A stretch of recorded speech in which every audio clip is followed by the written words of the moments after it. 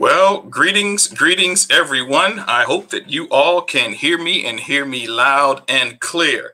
Yes, you see the systems behind me. Literally, my internet went out on my computer right before the broadcast. So, luckily, I have my wife's computer here and it's all set up and ready to go, and I could keep things moving. And thankfully, she does not have to use it right now at this moment, or I probably have to figure something else out. So it is great to be amongst you all on another Friday. Thank you for tuning in to Tony Briscoe Live. I know my hair is growing. It's everywhere. It keeps getting in my face and all of those great things. Hey, it is great to be here. I want to start off thinking about something. After 9/11, there was a commission that was formed. Believe it or not, there was a smaller commission formed after the incident when Mr. Eric Snowden, who was known as a whistleblower, exposed the government's espionage on its own people. So we've had commissions that have been formed all across the country for different things. All right. Yes, there was even a commission on Dr. King, spying on him as well. There's a commission in New York that spied on hip hop artists, where police officers would follow them around and all sorts of things. But isn't it interesting when it comes to January 6, 2001, nobody wants to have a commission. And I really can't think about why, but I just wanted to wet your whistle for a minute. I'll close out at the end of this with my personal thoughts. But now I want to introduce to my Be in the Mix family, a wonderful, wonderful, wonderful lady. I have been under her tutelage, my goodness, I don't even know how many years. If you talk about a teacher who has pushed you in the right direction, who has forced you to challenge everything you think you know about the sacred text in the Holy Bible, man, it is definitely the guest that I'm bringing on. But with that, she has been a supporter of Tony Briscoe for years. She believes in me. She believed in me when I didn't see things possible and when I didn't even believe in myself. And so I just want to bring in the wonderful Dr. Rosa Sailes. Dr. Sailes, how are you? I'm fine. Thank you so much. And thank you for that wonderful introduction. Absolutely. I had to look around and go, who? Yeah. So I thank you. I thank you. You've been a joy. And I marvel at the things that you've done, of the way you've grown and the way you've brought others in my generation, as well as your own generation and younger people, into a knowledge of what's going on in our community, in our world, in our faith. So thank you, Tony. Absolutely. Absolutely. So no, you're very welcome. So I wanted to bring you in to talk about the Ezra Project, which you are the founder of. But first, I wanted to share a story. So we are doing training and Dr. Sailes is our trainer. All right. This may be like, I don't know how long ago it was, maybe 20 years ago. Regardless of that, Dr. Sailes, she likes to use objects when she's teaching. She gives you an object only for instructional purposes. So she throws Tony Briscoe a ball. Literally the entire time she's teaching, because I am Tony Briscoe, I play with this ball almost the entire time she's teaching. And she's just like, boy, would you stop? But it was just hilarious. It was hilarious to me because you put zero pressure on me. You were just like, this dude is a big kid. I remember you saying something along the lines of, remind me never again to give Tony Briscoe an object to play with while I'm teaching. And so, Dr. Sailes, how long, just give people your history of how long you've been an educator. How long were you teaching? How long were you being an administrator in Chicago? Okay, let's go with the public education persona first. I started teaching at Wadsworth Elementary School, actually. I taught there for a year before I went to Carver High School. And I was at Carver High School for 27 years. Wow. I left there, met my husband there, taught bunches of relatives, including my sister, cousins, all kinds of people. But it was a tight-knit community in Oak Hill, different from anything anybody else would even have imagined. I left there, went to central office, and I was in administration for about 7 years, in both the in the reading and writing areas, as well as professional development. So 34 years altogether with Chicago Public Schools. And when I left Chicago Public Schools, God turned my mind around. It was funny. I'd been Sunday school superintendent for some years and working in Christian education for years on a national platform. But when I retired, God turned me completely to faith and used gifts that I knew I had, but hadn't used them. So I began to write. I began to teach even more in churches and across platforms in states and so forth like that. So I've been teaching for nigh on, as they say, nigh on more than 40 years. I just stop right there. Yes, ma'am. Understood. I won't get too close to any real numbers. But yes, I will not ask any questions about real numbers. Thank you so much. I know better. I know better. So before we dive into the Ezra project, I do want to talk to you about the education system today in America. Specifically because COVID, 18 months of remote learning. Yeah.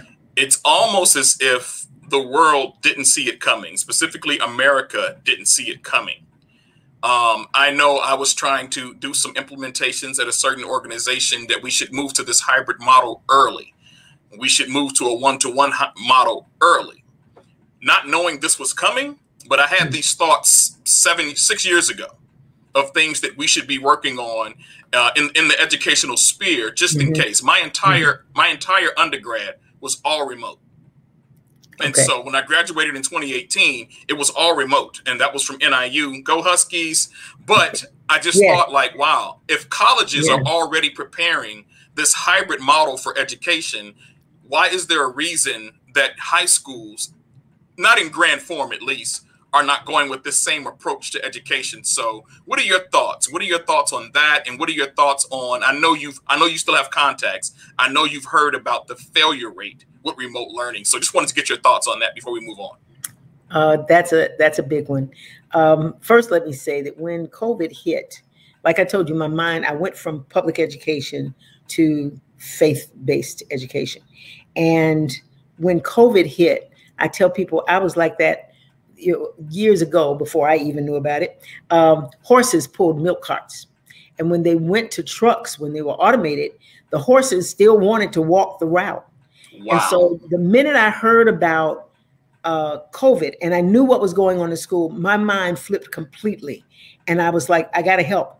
I've got to find a way. But I've been out of the system. There wasn't, my contacts aren't current now. Right. So there was no way for me to say, can I help somebody? Because you're about to be in trouble.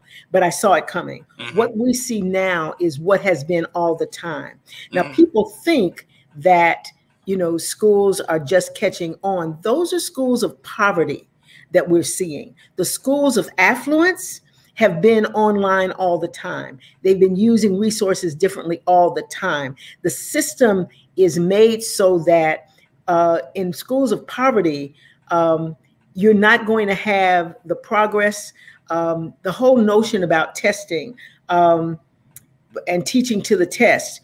When I taught, and I'm a Golden Apple teacher, my husband and I both were, and the joy of teaching and watching young people grow, but you can't do that if you can only go this far, if you can't tie things to their lives, if you can't open up things in a different way. So what we're seeing now, I'll try to rein this in. What we're seeing now is the inherent racism in the system. My doctorate was about that racism. It was about my dissertation. It was about the fact that education for Black people in this country, in this city, has always been second class. And so what we're seeing now is that there was no reason that the schools could not have done more with computers, but it was misappropriated in schools of poverty and not made a priority in terms of what people should be doing, what kids should be learning, not even trying to connect what young people did in their lives with what happens in schools. And so we still have that model where in third grade, you kind of see what's the failure rate in third grade. Okay, that's how many people we're going to send to the penal system. You still have that model where you make some assumptions about families, and you don't try to bring people together, and you don't try to deal with what's in the street. You can't just deal with what's happening in the school and blame the school or deal with the school. You've got to deal with it systematically. Yes. And so because it's a systemic problem.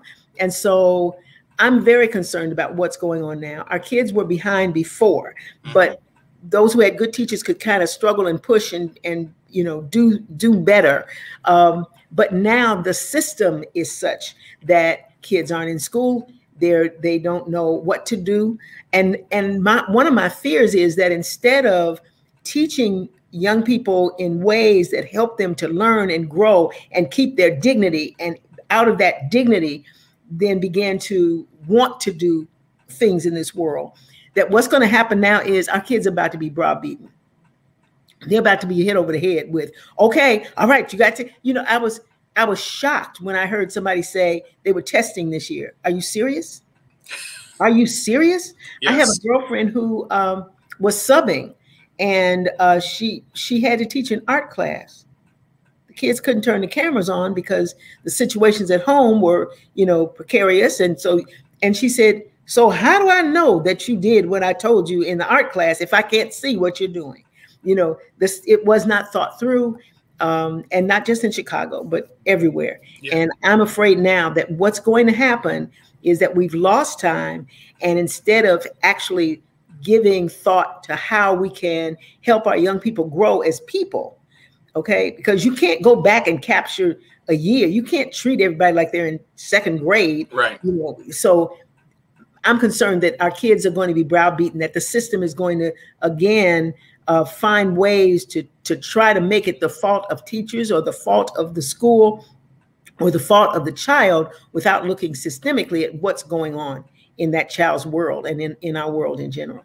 Wow. Yeah, no, thank you for sharing that. I definitely appreciate that insight and everything. I think with, you know, ISB pretty much mandating that all schools open in the fall, I'm just like, wow. So we're just going to go back to what we were doing, which wasn't necessarily bad, but wasn't necessarily great. But now we're going back to rush back into school. Let's just get them back in the building. And there are still many factors to consider. Like, I understand somewhat of the pandemic. I get COVID and all of that. But it's like we're just going to, hey, let's just go back to life as normal. And I'm like, no, we'll never be back to life at normal. That means we should never be teaching back to normal. And our system and our structure of teaching has just been problematic from day one.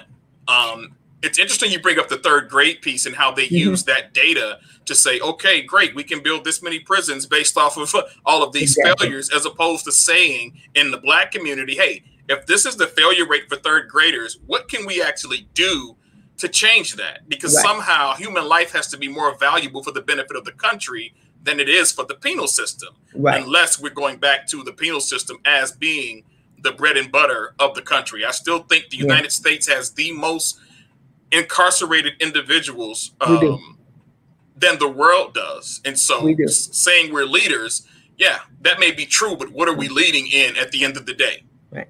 I want to point out a couple of other things too. I have a number of degrees, and yet in the midst of the pandemic, I decided I wanted to go to school. And so this was the first time I went to school online. Trust me, it's a shift. Wow. But it was interesting to see where educational theory was, where educational resources were going across the world, and particularly across the United States, and how those things were light years ahead of what our kids are getting. You know, there are certain educational theories like flipped classroom that say, you know, you do the homework in the classroom, and, you know, and you read the stuff at home, or you get videos and whatever that help you get up to speed. And then the teacher is there to help you go through the practical parts of what you do. Common sense used everywhere, not in the Black community. We don't even meet around those things. We don't even look at what resources are being given to our young people. And so we were behind, we're staying behind. And as you said, everybody just wants to get back to normal.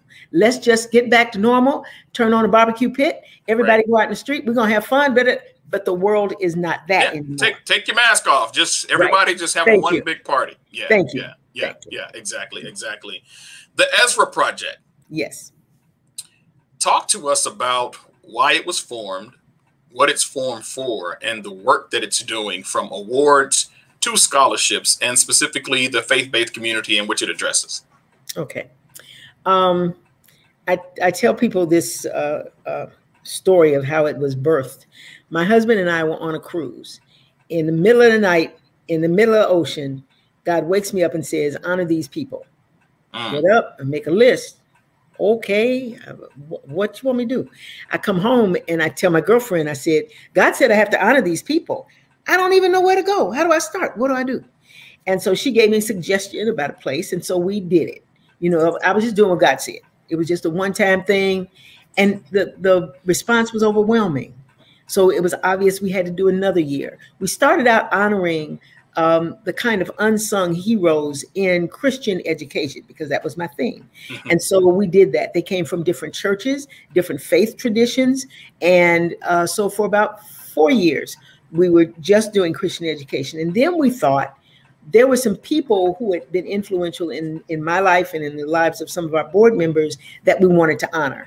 So we named awards for them, which allowed us to expand. So now unsung heroes might be in Christian education, in church leadership, in pastoral care.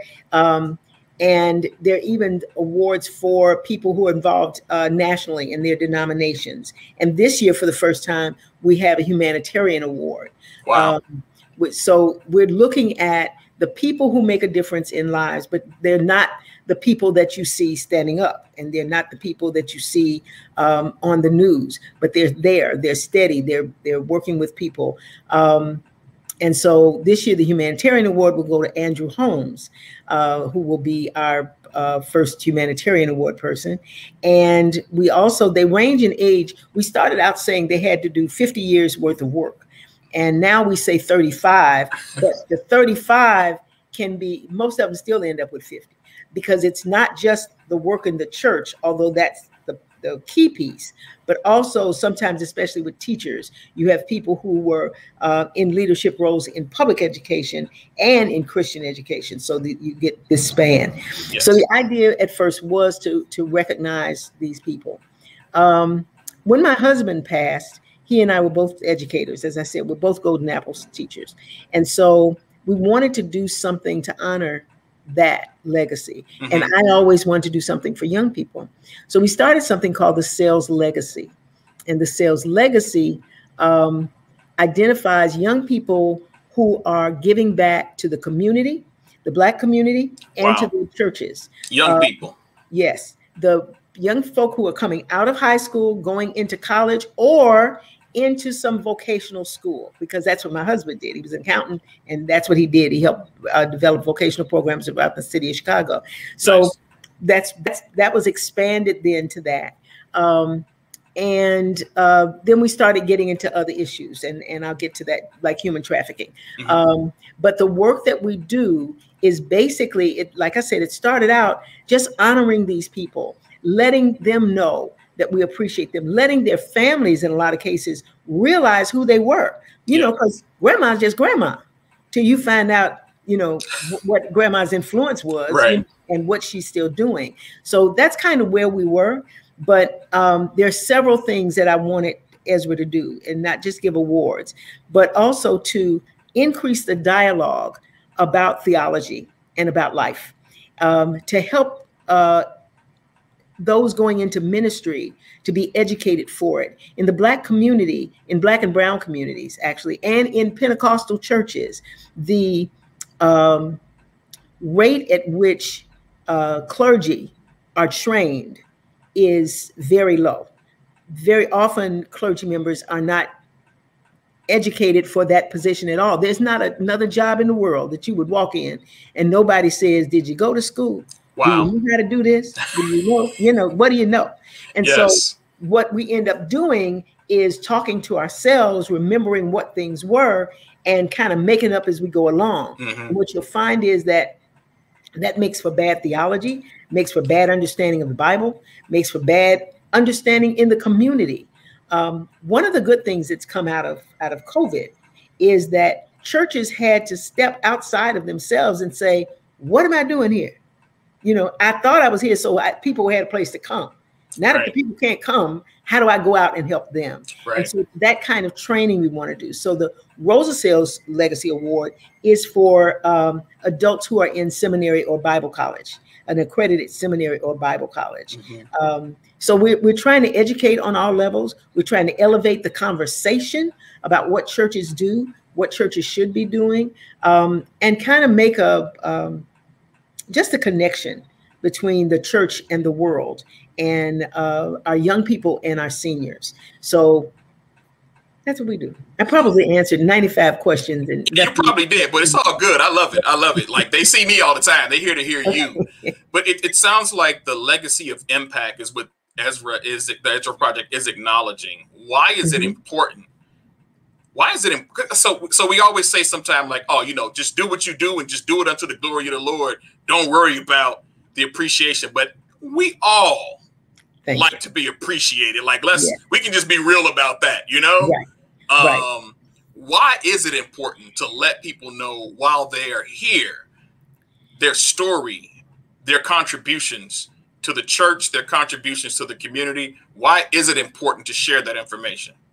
Well, I think it's important on several levels. With them, as you said, personally, you know, everybody likes a pat on the back. You can act like you don't. You can act like, you know, well, it's okay. That's not true. Everybody likes a smile and a pat on the back. And so, but the influence you have on someone, you don't know until I'm running into a problem. I need to get a plug.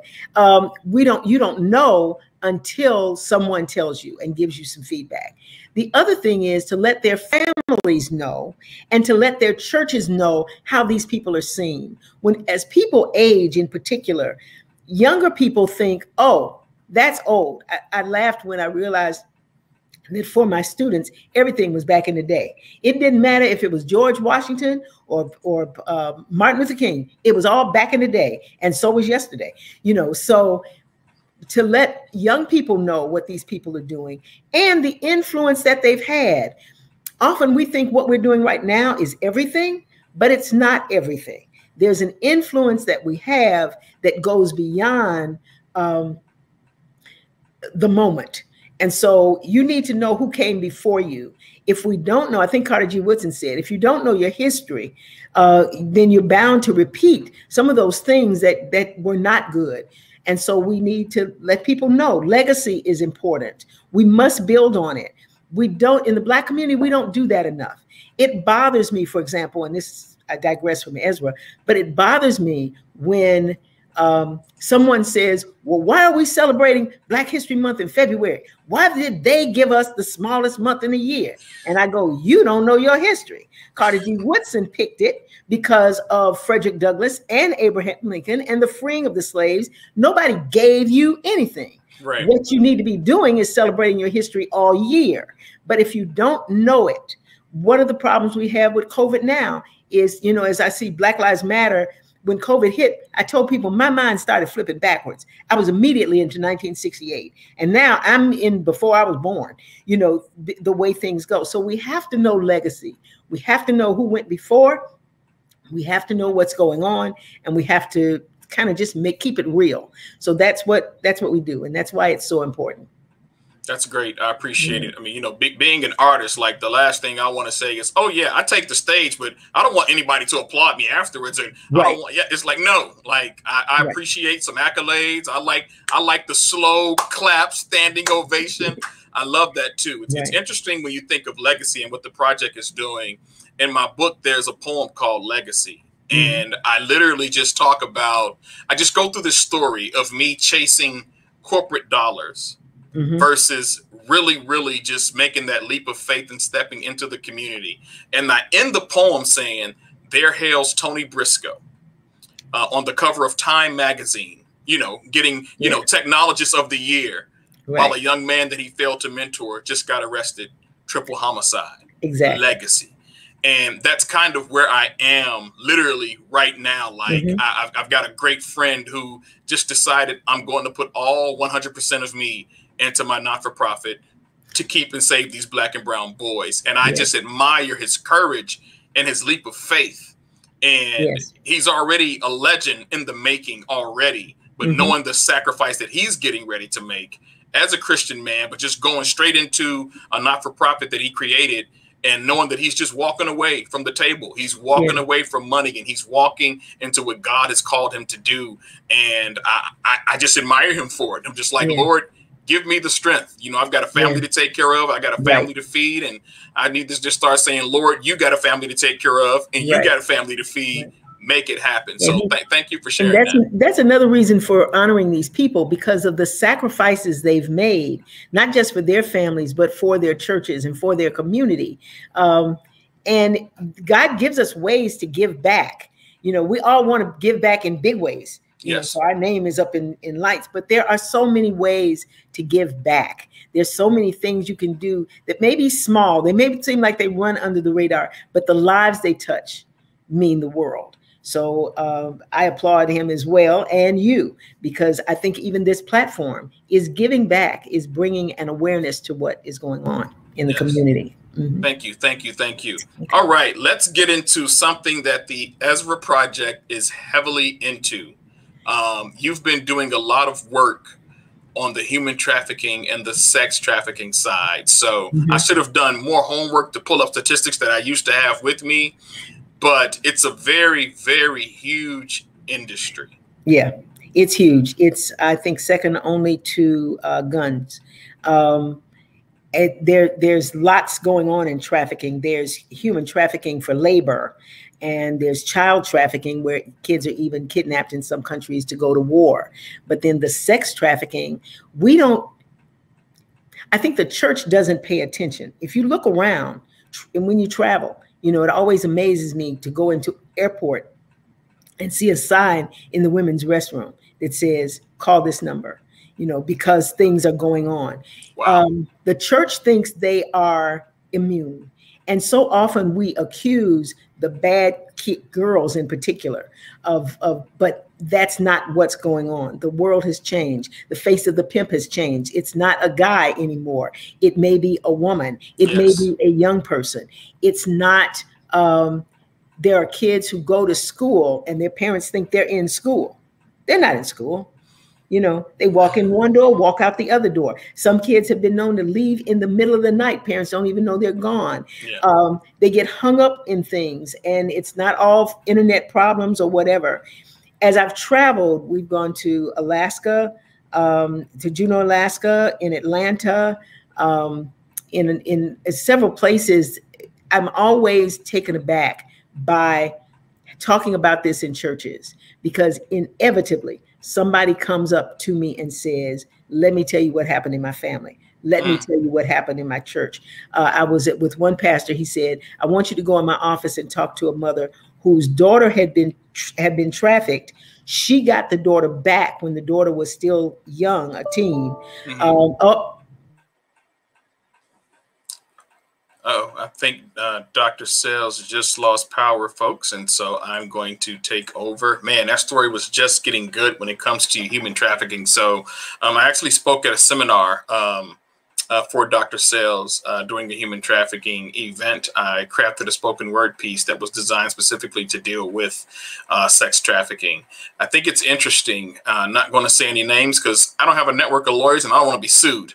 But it's interesting to know that, you know, allegedly a owner of a football team got caught up in some things once before when it came to sex trafficking. And all of a sudden, those charges were dropped after a 1.5 year investigation. Don't know the reasons, but we already know that when it came time for some of these major football events, the All-Star game is one of them, that when it came to some of these events, when it came to sex trafficking, you know, it was heavily known that prostitution would be around the Super Bowl, or that prostitution would be around these other major events. And so, again, I'm not going to say a name of any particular owners of the NFL team who were allegedly cleared of any wrongdoing when it came to these prostitution rings. But I find it super interesting that, you know, during these Super Bowl events, that there are people who are bringing in girls, young ladies, to meet with some of these high profile people to actually engage in sexual activity. So I wanted to mention that, and I'll bring Dr. Sailes right back in. Okay, thank you. Yeah, that's very important.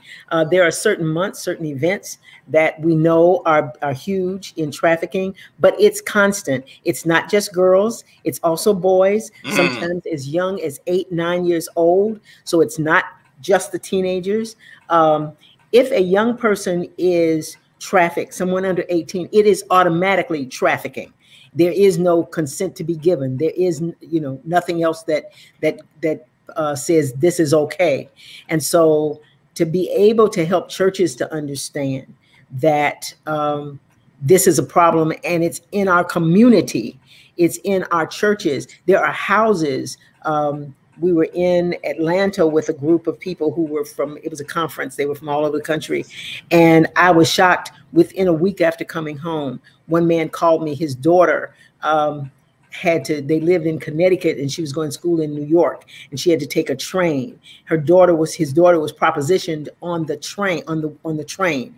And he was like, I never would have known to be careful or to know what was going on otherwise. People have called me and said, they just raided the house down the street. I knew there was a lot going on. I knew there were a lot of people there, but I didn't know what was going on. Yes. So it's very real. There are signs. There are some organizations. Salvation Army is one that I look to because they do a lot with not only with rescue and with housing for young people who are transitioning and getting away from trafficking and able now to begin to function as survivors. But they also give some advice to churches. As churches, we want to say, oh my goodness, let me just stand on the corner and pray for everybody and it's going to be all right. Well, it's not going to be all right. Right. You shouldn't go up and approach people. You have to be trained to do that kind of work. So the work I do is not that. The work I do is in the area of education. Yes. And there are lots of groups that do education. But my thing, the Ezra thing, is that the Black community, the churches in the Black community are not educated about these things. They don't talk about them. Some of the mainline churches, there's a document that Catholic, Lutheran, Episcopalian, other church faith groups have put together for several years about things churches can do, from having prayer sessions to, all kinds of things. But in the Black community, there's nothing. The Salvation Army comes closest, I think, to helping us understand that we need to be able to look and see what's going on around us. And we need to know what our restrictions are on what we can do. So what I'm working on, I work with Renee. Okay, now I'm not going to remember her name. I'm sorry. Her organization is, okay, I'm going to just go blank altogether. Compassion, Mercy, and Justice. And it's a shame I can't remember Renee's name because I taught her in school, for real.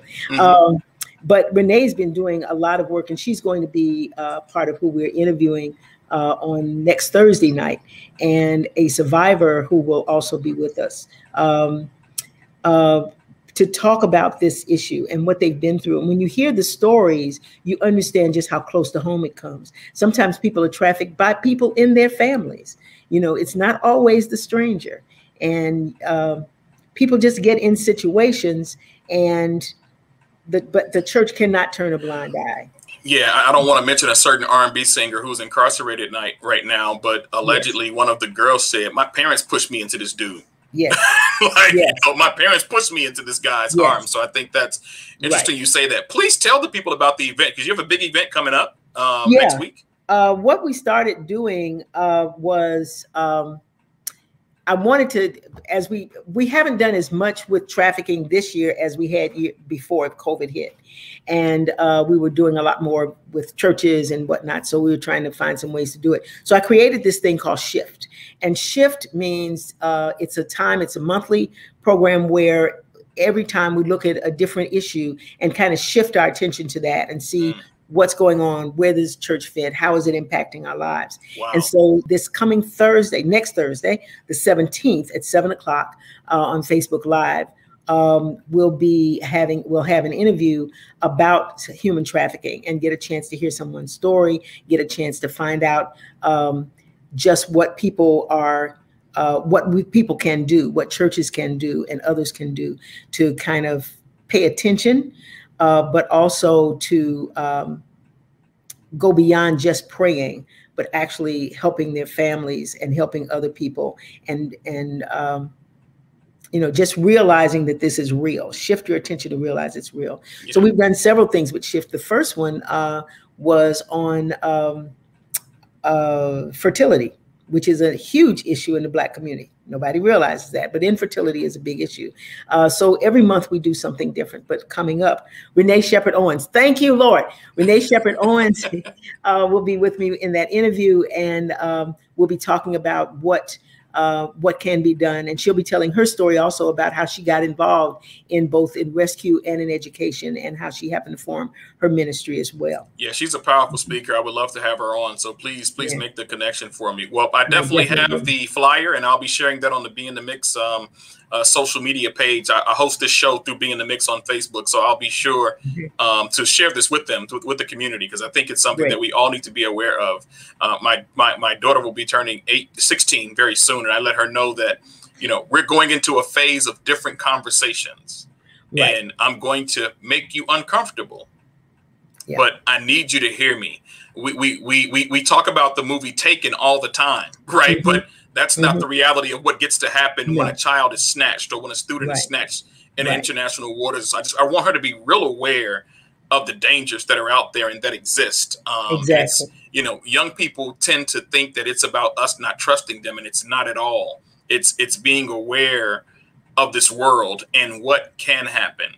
I have very vivid memories of some place that a loved one used to take me and drop me off at. Those memories have surfaced within the last year. I have not shared them yet with anyone, because I have to reconcile how to deal with them and how to handle this recall. Yes. But I know that every time the Lord reveals a childhood memory or trauma, that it's for me to write about, because at the time he gives me something to write, I'll be able to share that with someone else and lift them up and pull them out of where they are. Lovely lyricist, he said, the Black community has so much on its plate that sadly trafficking isn't high on the list. We are constantly fighting what is supposed to be given as a human being. Yes. Wow. She's right. We really do. And I'm glad that you mentioned your daughter. And I hope that people will tune in, not just for themselves, but for young people as well. My niece, when she was about 14, she helped with the logistics of a thing we were doing. And she said, Auntie, I never knew, that very often it's one kid who lets somebody know that their friend is getting inappropriate emails. The police department, I've been in some trainings with them and so forth. People who lure kids away. Once a man came to a city and somebody told it, and the police were able to intercept. All he had with him was a great big empty suitcase. Wow. Yeah. Wow. So there are so many things, and young people need to know. We shelter our kids so much, which is hilarious, because they know more than we do. They know more than we did at their ages, and they know more than we do now.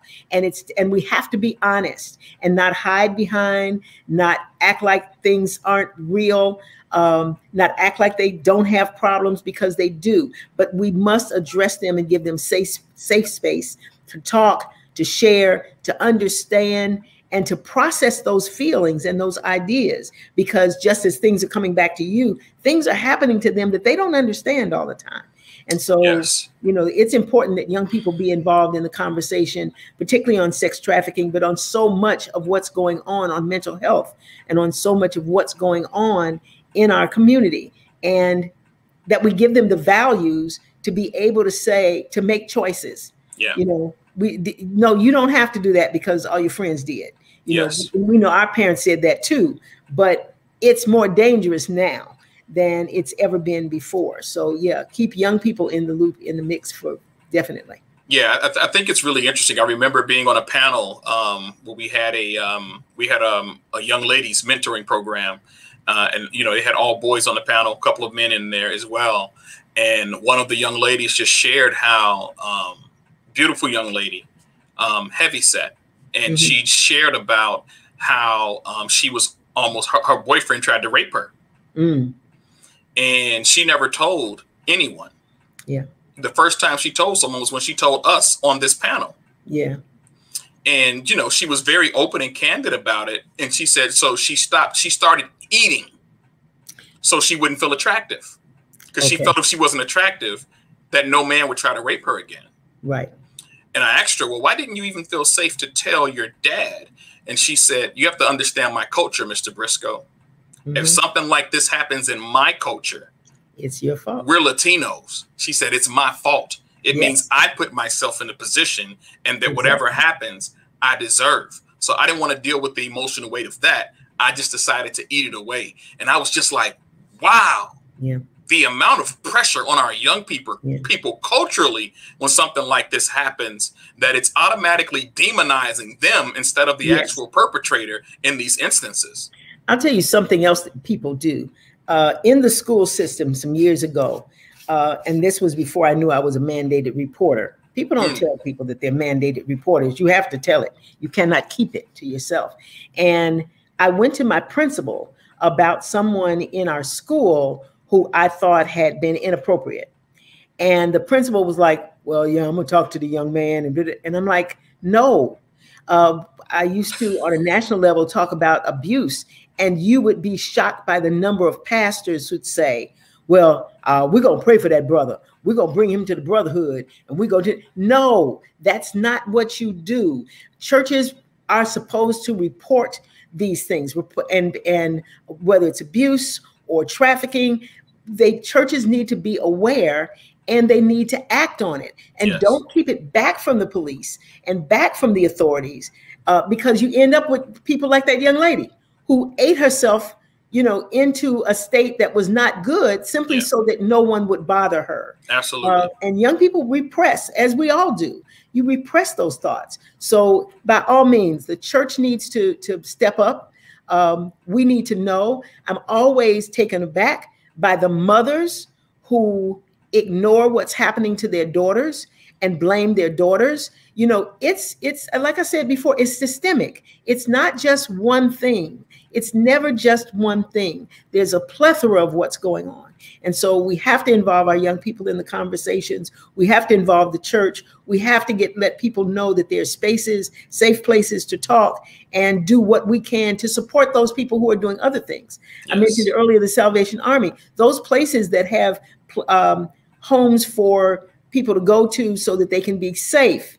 Sometimes they just need donations. You may never know where the home is, but contact the organization and help in any way you can to make it better. Yes. Thank you so much. Thank you so much. So you said you have two scholarships or award opportunities. I'd like you to share how those young people who are involved in the church and the community, where do they go to apply? And the same piece for the award scholarship for those who are, and again, she said the scholarship, you don't have to be going to a college, but you can be going to a trade school as well for the scholarship opportunity. And for those who are pursuing seminary degrees of some level, there's also opportunities for them. So how can they find and apply for these opportunities? Okay, they should go to the Ezra Project, www.theezraproject.com. And on our website, you'll see the scholarship applications. There's still time. I think it's the end of the month. Our scholar share was really nice. So she pushed it to the end of the month for our high school students to be able to apply. We will also take seminary students who are applying now. Then there's a committee that goes through and they use a rubric to determine the level of involvement. The main thing is involvement in the church, because very often, it bothers me to hear people say that young people are not involved in the church, but they are.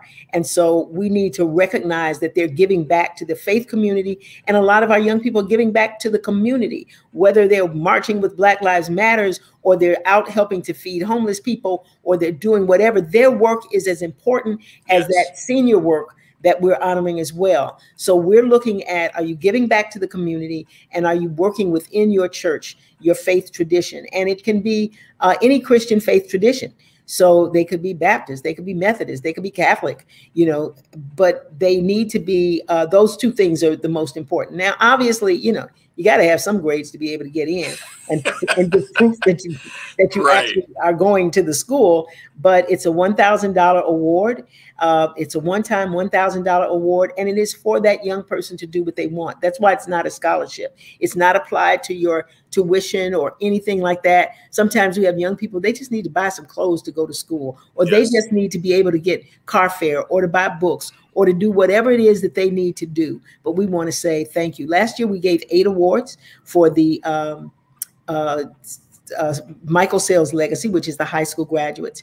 And the Rosa Sailes Legacy is for those adults who are in seminary or Bible college. Now, it has to be an accredited seminary or Bible college. You can find out by checking out the accreditation status with the U.S. government. There are lots of schools and people who jump up and say, well, I'm a minister. I'm going to mentor ministers. So you just come and go to my school and I'm going to give you a diploma. Well, yeah, that came out of your backyard and bless your heart. Yeah, we're not talking about Bedside Baptist University. No, you know, that's not where we are. We want to get minds and one reason for it is as we learn, we change how we view things.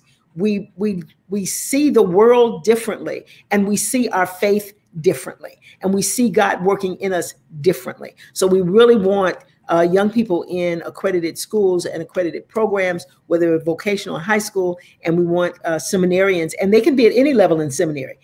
For high school, they have to be entering high school this fall, entering college this fall, and just graduated. But for seminary, they can be any level. Please apply. And you know, you'd be surprised at the young people who don't look for money and don't apply for money. You know, I have a person who's gave money this year for books. You know, there are lots of scholarship opportunities out there, lots of money out there, but we drag our feet. Sometimes we just don't know. And I'm always amazed at how many of our young people are the first in their families to go to college. You know, I thought I was the first in my family. I thought that was over, but it's not. It's still going on. So there's a lot of work to be done, and we want to help people do it. Yeah, I have a goal to encourage young people. I don't believe that college is for everyone. No. But since I started, I said everyone needs to go and you make the decision for yourself if college is for you or not. But you got to get into a trade. Before I let you go, I do want to share this last comment.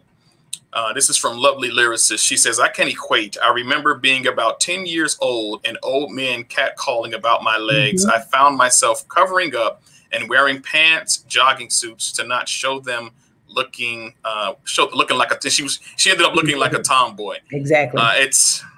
And it's what we do. You know, it's interesting that we talk about body shaming now, and everybody's, you know, don't body shame, you know, that, but we do it to our young people all the time, just like when older men are yelling at this young girl. And so what she in effect is body shamed, to think she's not beautiful, to think she doesn't have a right to be beautiful. You know, her legs are God-given. You know, they're your legs. You know, you walk on them. It's okay. Yeah. But when we do those things, it really hurts and it leaves a scar. Lyricist is no longer 10 years old, but she remembers. Yes. You know, and it hurts. Yes, yes. Dr. Sailes, thank you for your impact in the community, in my life. I'll never forget that first session at Chicago State. You know, I told my daughter, like, oh, you're going. And I don't know if that was what kind of planted a seed in her. She's really into criminal investigations, not the TV show. She like watches the documentaries. Like she's really into that. But I took her there and there was really raw language and conversation there. And I just said, hey, you're probably going to be a little bit uncomfortable, but you need to be uncomfortable because there are things that I could say to you that you'd be like, oh, that's just dad talking. No, you need to hear from women who work this, who've been experienced to this. I remember the testimony. I think it was of a suburban alderman whose daughter was all on the news or niece was all on the news when she got killed. She was only 15 years old, right? So I was glad she was there to see that. And I'm looking forward to sharing the information for next week. Thank you, Dr. Thank you. Sailes, for coming on to Tony Briscoe Live. I appreciate you coming through for me. Well, thank you Always. for inviting me. And I hope that I've shared something today that helped someone. And thank you for highlighting the work that we're doing in the Ezra Project. I appreciate it. Absolutely. Thank you. Talk to you soon. Okay. Bye-bye. Ladies and gentlemen, thank you for tuning in to Tony Briscoe Live. That is the wonderful Dr. Rosa Sailes of the Ezra Project. Please look into the scholarship opportunities that they have available. I did put those in the comments on my personal Facebook page, on my YouTube channel, as well as the Be in the Mix Facebook page as well. I'll close out with this. There's only one reason I can think of where our politicians, specifically the GOP, do not want a commission on January 6, 2021. Now, this is my conspiracy theory. But would a commission actually unravel some of those same politicians who are sitting in their seats who were complicit in the January 6th insurrection? By the way, Blue Lives Matter. But I didn't see anybody marching Blue Lives Matter when that Capitol Police officer was killed. I didn't see anybody standing up marching for him or anything. Now, supposedly, there's a couple of them committed suicide as well, and that's always tragic, right? But where are those who are so pro-police now?